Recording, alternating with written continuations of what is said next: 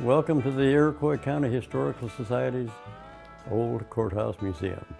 This building is filled with an amazing amount of artifacts that almost all have a tie to Iroquois County.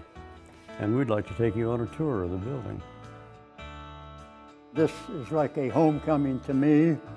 I came into this courtroom as a practicing lawyer. At that time, I was the youngest member of the Bar Association. I'm now the oldest member of the Bar Association. For 98 years, law and order was decided in this room.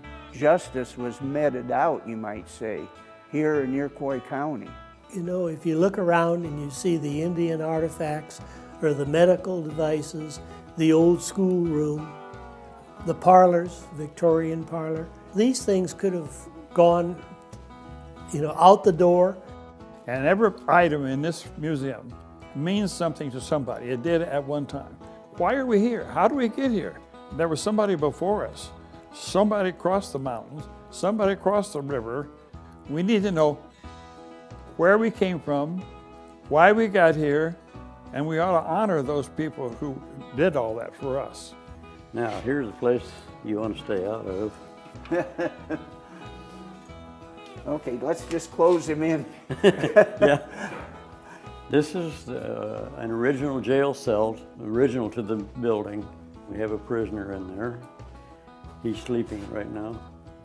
This was Iroquois County's jail for a long time. Pretty bad place.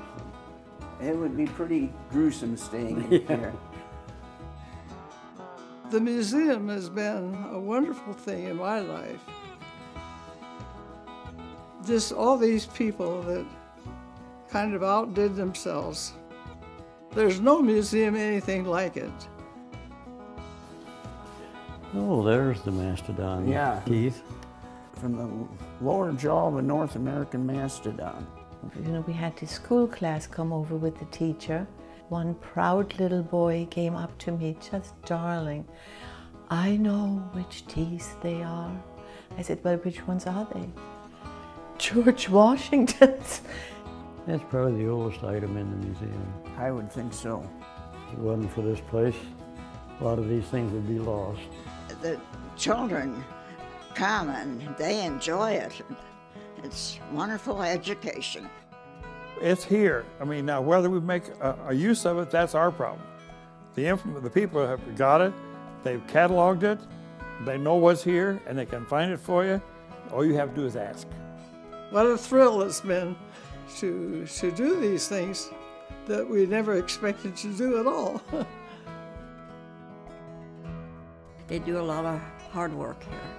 I often wondered, gosh, what if ever anything happened to this? This is the history of our county, it's a history of people in this county, and it's our heritage.